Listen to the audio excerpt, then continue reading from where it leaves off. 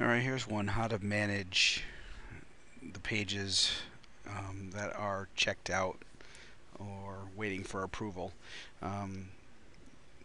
Let's say you just don't know which pages you've checked in anymore or checked out or need approval.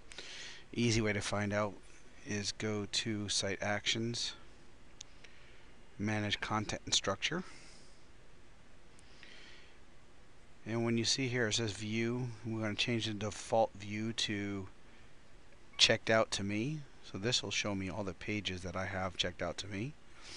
So if you would want these to be checked in and not checked out to you, just select the pages, select Action, and you can check them in. Once they're checked in, they'll be gone. And now you can do the same thing here at this drop down list and see which ones are pending approval.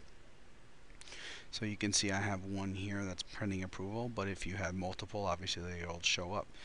So you just select the one you want approve, select the approve, OK. So as you see now, I get that screen that pops up. I'm going to set the approval, and now the page is gone. So that's how you set it all up. Enjoy.